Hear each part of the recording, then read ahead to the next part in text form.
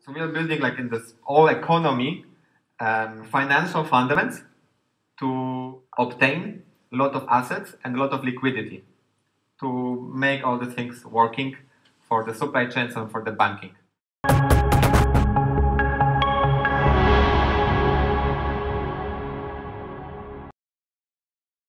I'm one of the two blockchain developers at Sweetbridge. He's the second one.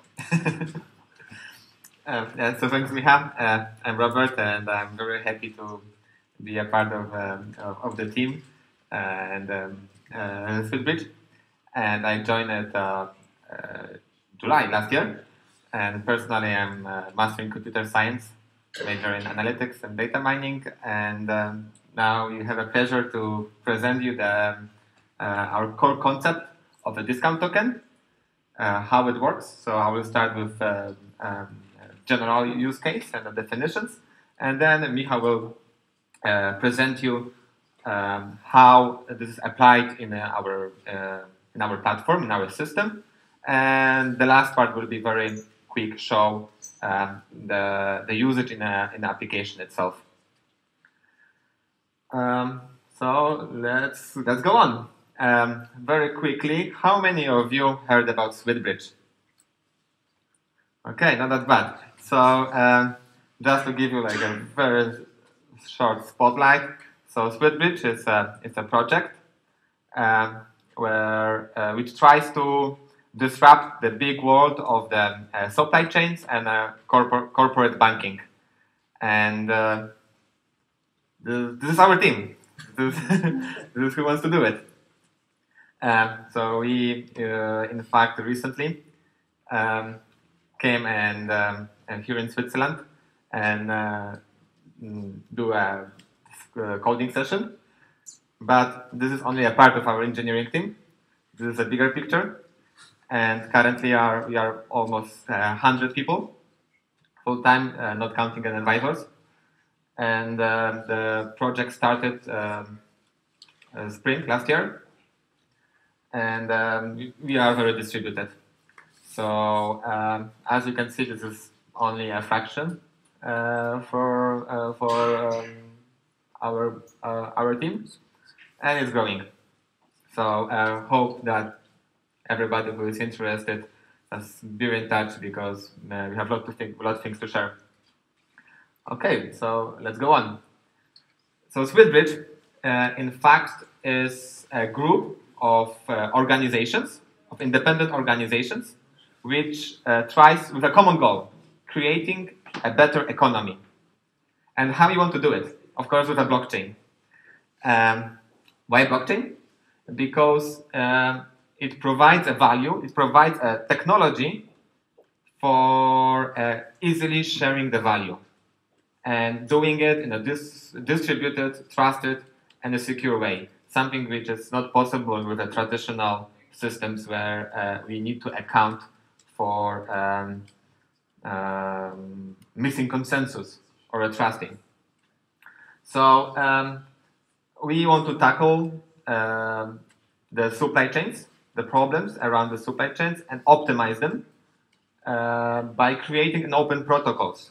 So all these independent organizations, they contribute with the business cases, and the Sweetbridge itself providing and developing protocols as a foundation of all of that efforts for the supply chains and the finance.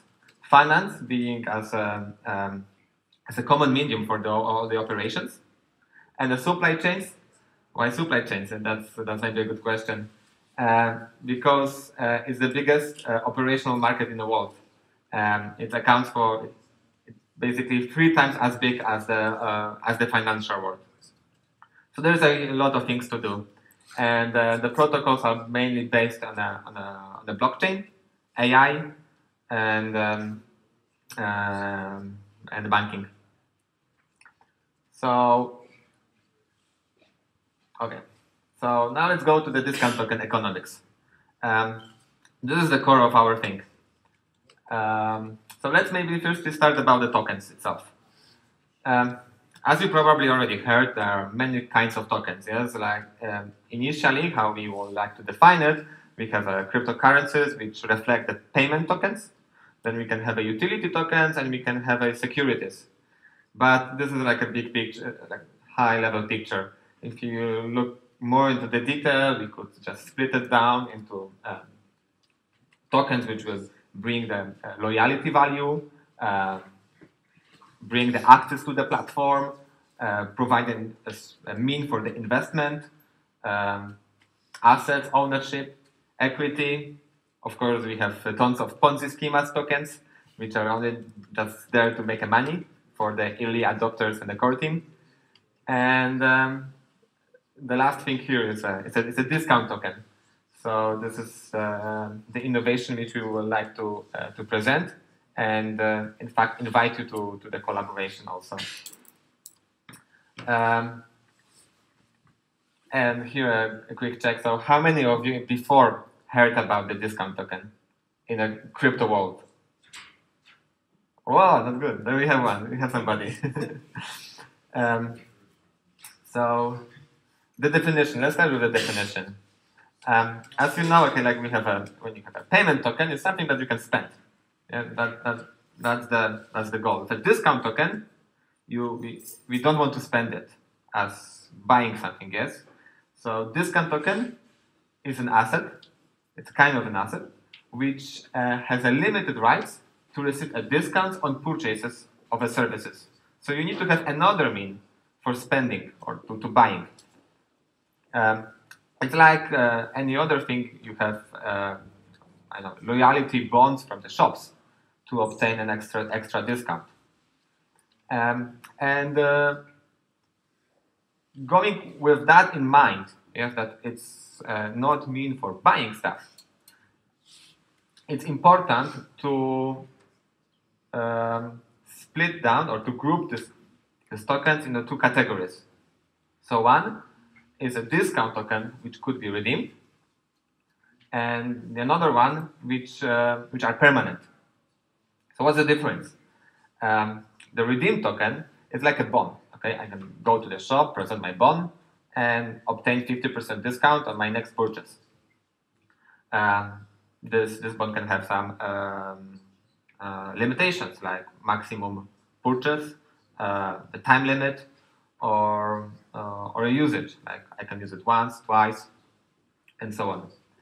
A permanent discount token. This is something special, or let's say unique, which comes also with the design. So a holder of a permanent discount token can have a lifetime discount for something. So I don't know if you are a blood donator, yes, you could get a permanent discount token for the public communication in certain countries.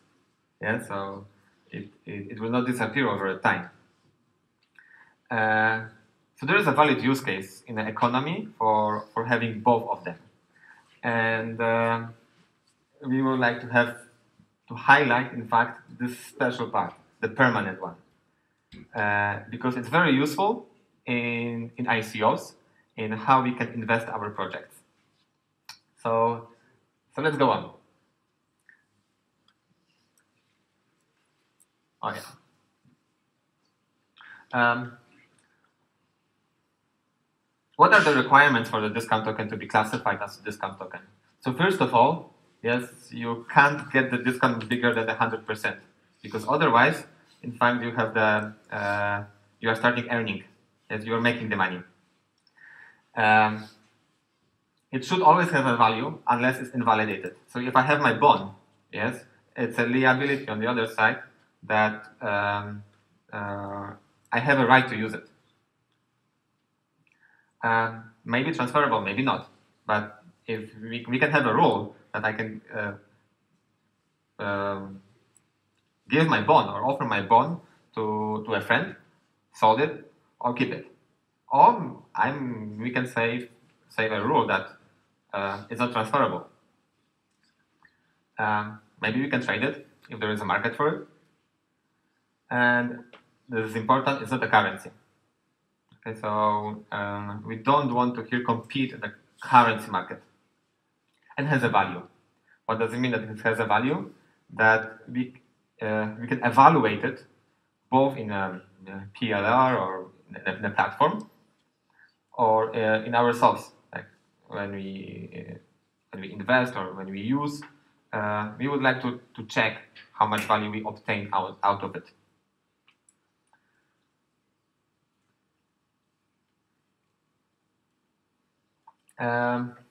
And here is a short diagram to highlight you how the permanent token can function.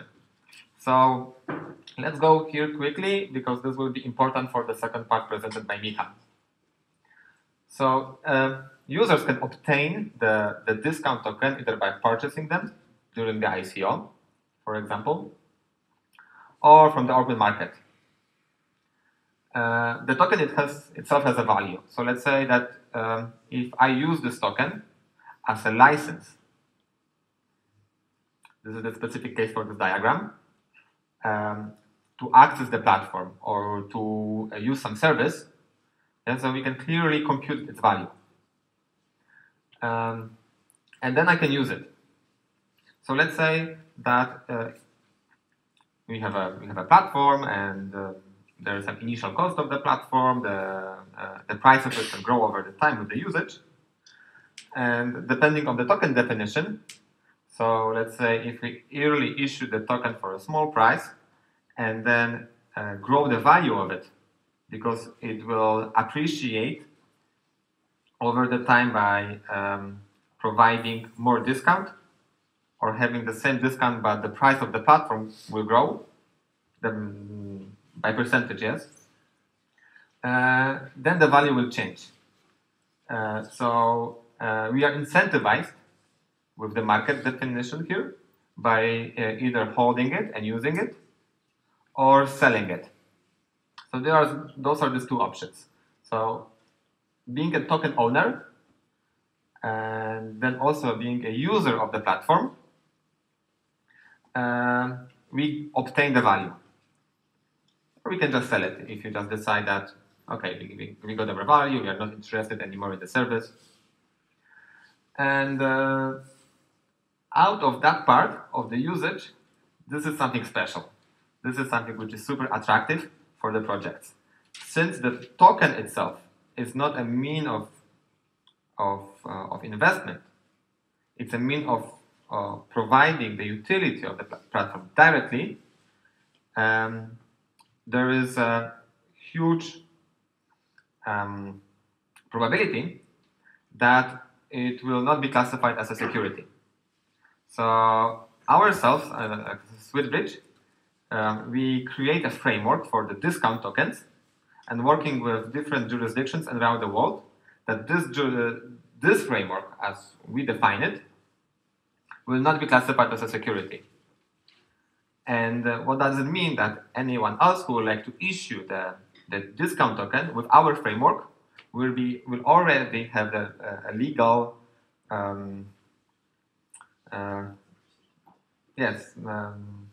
precedent that it's not a security. And also, like, having this framework, it's way more automatic. It provides the automatic way for the ICO and for the projects to get the value. And that's the beauty. Yeah? So people who, in fact, are using can get the value directly, but they can also spend it or trade it, yes, once they change their mind.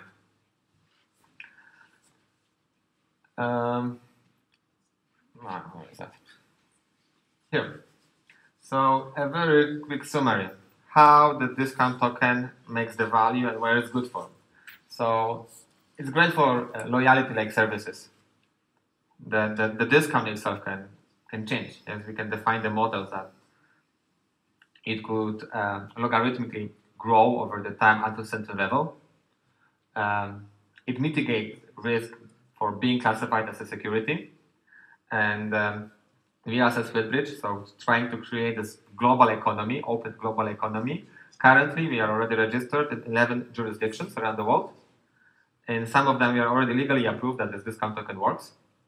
In the others, we are on the way, and we'll get this approval as well. And so there is this appreciation for that model. Also, it's applicable for milestone-based loaded token release. So imagine that you want to issue the tokens, and instead of doing an open ICO or not capped ICO, or even a capped ICO but only like in a one tranche or one release, we can have a multiple tranches with the same token, but whenever the platform will grow or the usage of the platform will grow, the value of the token can also grow. Yes, because as we will show and Michał will demonstrate in an example, the unit value of the token can grow over the time by representing the discount of the usage. So the discount of the usage will be the same by a nominal one, but the unit will grow. And avoid the currency risk. So since the discount token is not a currency, it reflects the cost of the platform. So let's say that I have a platform, I want everybody $100 for using it. So that's the real value of it. Yeah, so we can easily measure it. Yes. So if somebody is using it, yes, and let's say the discount token will drop the 50% of it, then the value of the token is $50. And there are more advanced examples when we will show that how we can in fact appreciate it. Of course, it's not like a golden solution for everything. So discount token is by definition not made for payment. It's not made for dividend-like models, and it doesn't create any meritocracy. Yeah, so for let's say more sophisticated usages, we would need to create a different model or a combined model with different tokens. So a few examples. So let's start with a very simple one. Alice is running a referral campaign for a startup called Home Food. And she wants to have some early investment. She proves that she can deliver, and she wants to offer a discount for the service. So let's say she wants to issue 1,000 of the tokens. Oh yeah, so there's another one. So she's issuing these tokens for the new referrals, and she's doing it only once, collecting doing the crowdfunding, and all those guys who will obtain the tokens once the service will be ready, they will get the discount. So the tokens will be spent, and that's over. Yes, and then the platform will start functioning. So it's a very simple funding model, and also very secure in case of securities and legal stuff. Let's go to the permanent discount token example now. So we are creating a video on demand platform, a cloud service, and the platform charges a certain amount, US dollars per user per month. So it's something like we have, I don't know, our cable television or something, and we pay $50 a month. So they want to invest again in their project, and they are issuing VTT tokens, or video on demand tokens, as a perpetual discount tokens to fund their initial development. And how is it used? If a user has this token, he can lock them, so I will just explain it, and drop the price. By locking them, meaning that, so I'm holding it. So if I want to get a discount, I need to put it in a special place, and internally we call it vault. And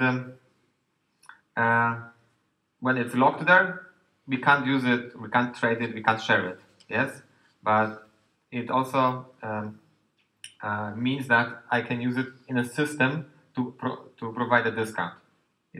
It's only to prohibit about that double spending or sharing it with another person. to obtain the second value of it. And we can have a little bit more complex formula here, how to do it. So instead of having a constant one, we can define it as a ratio of the platform usage. So let's stick a little bit, because this is a nice example to represent how, in fact, the early investors, how we can, in fact, invest, how we can get the value out of it. So, so let's analyze it. C is the cost of the unit. So it's this price. Let's say $50. Beta is a special parameter. I will describe it a little bit later. U is number of users in the platform. T is the number of tokens I have, and T is the global amount of tokens. So the discount I obtain is, let's say, it's the ratio. It's this ratio. So it's 1 minus. Yeah. So this will represent. So this part is in fact, is the discount. So it's the ratio of my investment, of, let's say, my shares of the tokens, but multiplied by U, which means that whenever the user base grows, I would obtain a bigger discount. So let's have a simple example. We have 1 million of tokens. I have 1,000 of them. So I have 1 per mil discount. However, if there are already 100 users in the platform, yes, my discount will grow to 200. Sorry, to 10%. And we need to protect that the people will not start earning on it. So this the first criteria, that the discount will not grow above 100%. So it's basically that's the condition. And we have another parameter, beta, which can vary here. So might be constant, might be not. But just for simplicity, this is to avoid too big discounts.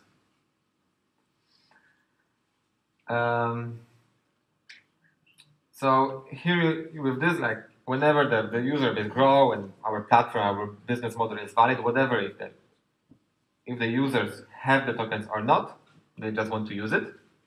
But the investors, they obtain a perpetual value of it.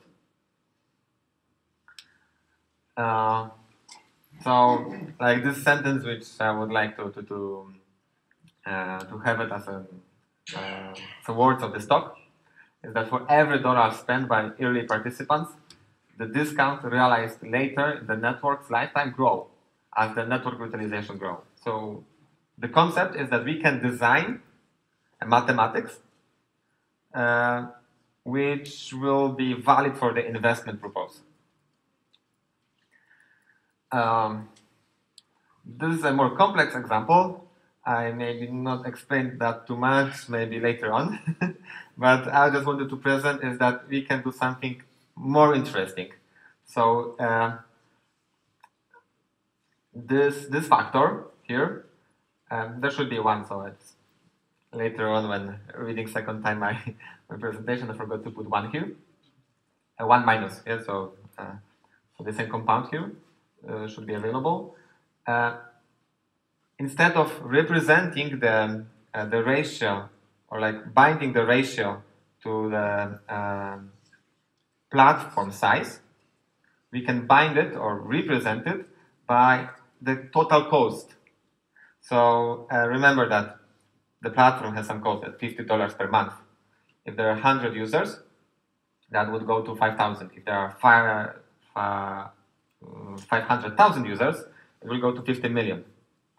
So this factor will change dramatically, and it will also decrease the discount over the time. So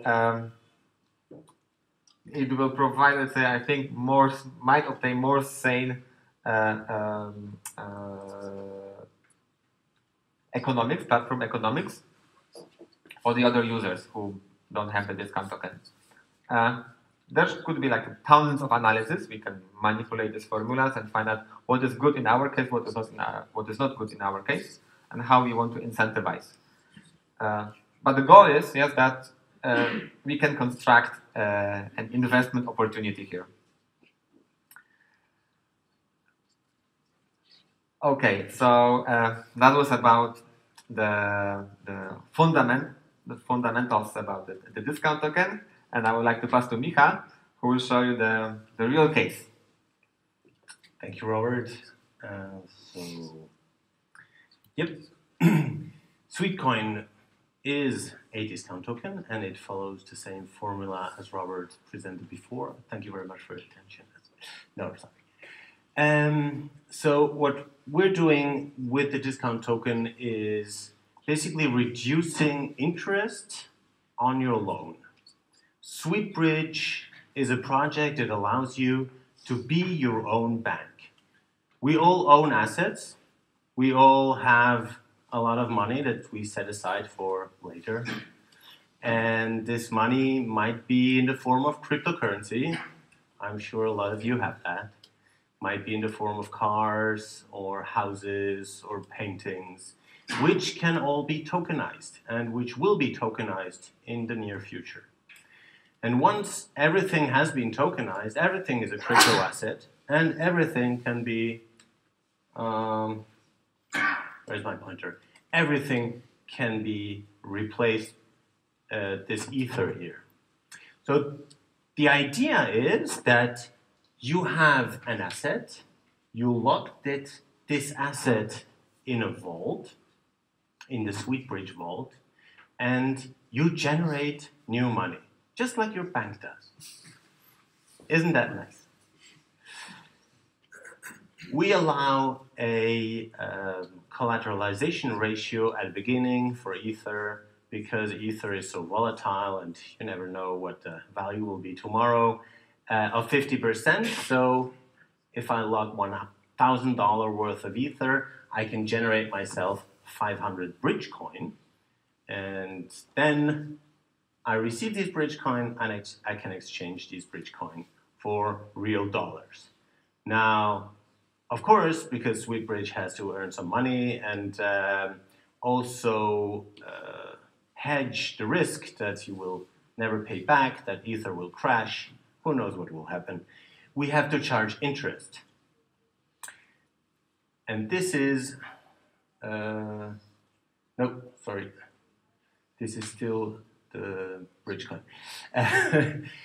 Yes, this was how to show how you can get your Ether back is actually by buying the bridge coin plus the interest that you incur, and you pay that back, you get your Ether back. You can unlock your Ether. I will not go into the detail because we don't have that much time, but I hope you got the essence of it. Oh, you lock your Ether in a vault, you generate new money, you go on vacation or whatever, you come back from your vacation, you get your salary, you put the money back, you get your Ether out of the vault. The important thing is here that the ownership of the Ether, and that's where the blockchain comes in because it's the only system that allows that, we hold your Ether for you, but we don't own it. You continue to own it. And so when the Ether gains in value, like we have in this example here, you gain the whole increase in value. You also have the risk for the Ether losing value, of course.